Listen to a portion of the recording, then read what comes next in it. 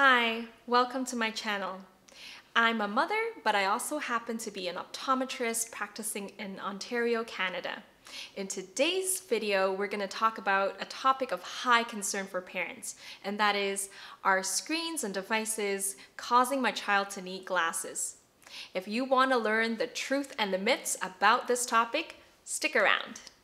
When we talk about a type of refractive error or a need of glasses that tends to climb as a child grows, we're mainly referring to myopia or nearsightedness. Now I'm going to use these two terms interchangeably in my video. Nearsighted people have no trouble seeing close up, but they do struggle with seeing things that are farther away. Myopia is generally when the eye is too long, such that when they look at farther objects, the image focuses in front of where it should in the back of the eyes, causing blur. So what causes nearsightedness? Number one, genetic predisposition. There's ample evidence showing that inherited characteristics play a significant role.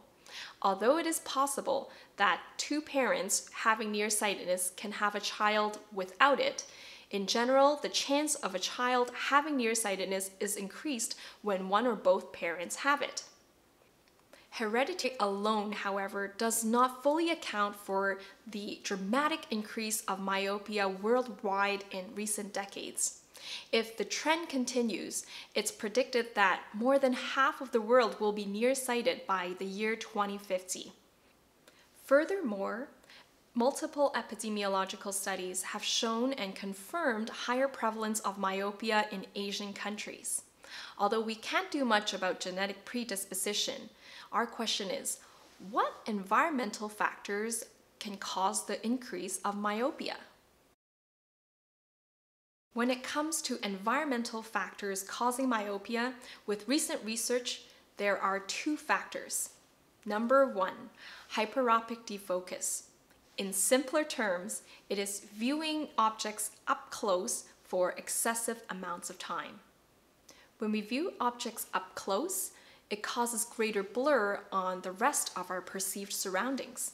Here is a photo comparison for you to understand this effect better.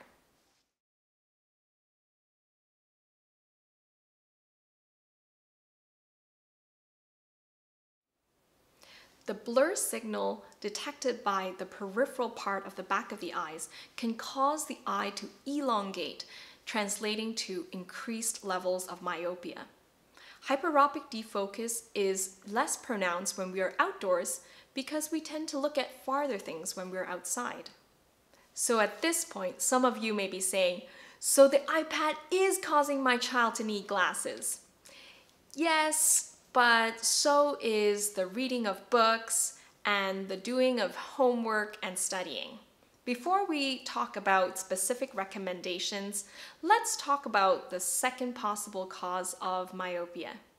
The second environmental factor that can be causing myopia is the lack of exposure to sunlight and its protective effects. It has been suggested that sunlight has protective effects against myopia developing in children.